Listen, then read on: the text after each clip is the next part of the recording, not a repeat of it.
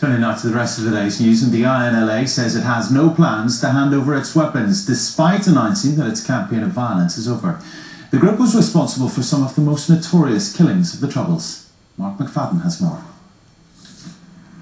The INLA murdered more than 100 people during its 35-year history. Civilians, police officers and soldiers were shot dead or targeted in bomb attacks. High-profile victims included Conservative politician Erie Neve and Loyalist paramilitary Billy Wright. But its political ally, the IRSP, says there's no longer community support for a continuation of what it calls the armed struggle. As I mentioned, that armed struggle is not a viable alternative now. Who's to say if armed violence works in some circumstances, in our circumstances it doesn't, but I think the analysis is now that it's not working now. The INLA's bloodiest incident was in December 1982. It bombed the Droppinwell public house in Ballykelly, killing 11 soldiers and 6 civilians. Those who knew some of the victims are sceptical of the INLA ceasefire. Who are they? We don't know who they are. And whether any of the people who disagree with them will go to some of the other organisations, whether it be a split, because there's no peace in Northern Ireland at the moment. There are now calls for the INLA to decommission, but the IRSP doesn't believe it's on the agenda for now. I don't think so. In our discussions with INLA over this last number of years, decommission has not been mentioned. But in saying that would be a matter for the INLA. Two monuments, miles apart geographically, even further apart politically. The hope is that the INLA ceasefire means no more memorials will be needed. Mark McFadden, UTV Live, Ballykelly. The Irish National Liberation Army has been urged to back its words of peace with decommissioning. Yesterday, the terror group said it would pursue its objectives with exclusively peaceful means, but the government says it must go further. With more, here's our Home Affairs correspondent Vincent Kearney.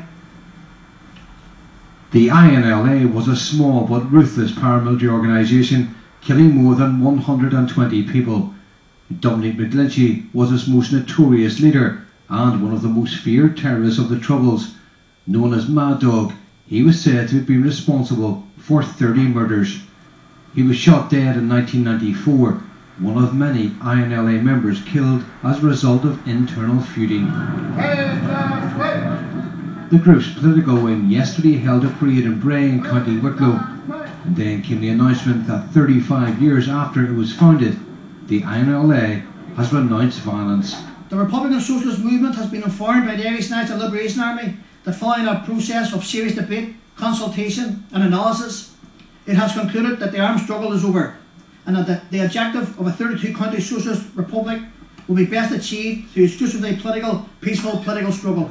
There have been concerns that the INLA could join the ranks of dissident Republicans, so its commitment to exclusively peaceful means has been widely welcomed, and Sinn Féin has urged dissidents to do likewise. We're not living here in the 1970s, the 1980s, the 1990s. We're in a new 21st century, and the patriotic thing for everyone to do is to embrace politics as a way forward. The government now hopes the INLA will dispose of its weapons. These ones were seized by the Garda in 1995 as they were being transported from Dublin to Northern Ireland. The INLA announcement followed months of secret talks with intermediaries acting on behalf of the British government. The government had hoped the statement would include a commitment to decommission weapons, but it didn't. Secretary of State Sean Woodward has welcomed the rejection of violence, but says those words must now be matched by deeds and that weapons must be put beyond use. Vincent Kearney, BBC Newsline.